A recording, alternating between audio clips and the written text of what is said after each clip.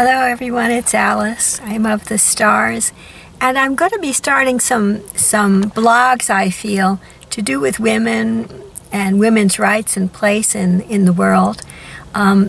This is just a very short comment about that.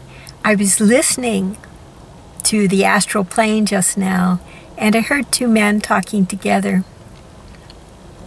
One was with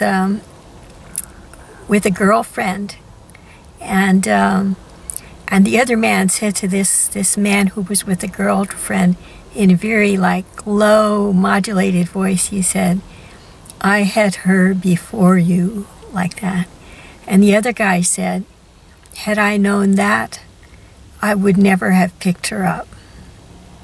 Now, I'd like to just talk about that for a minute, about the notion that women as girlfriends are disposable, like a Dixie cup, and that a woman might be forced by a man to be on the shelf forever as far as relationships are concerned once he's had her. Think about that.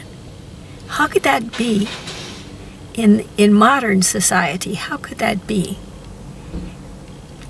So that's all I have on this introductory notion about the role of women in the modern world.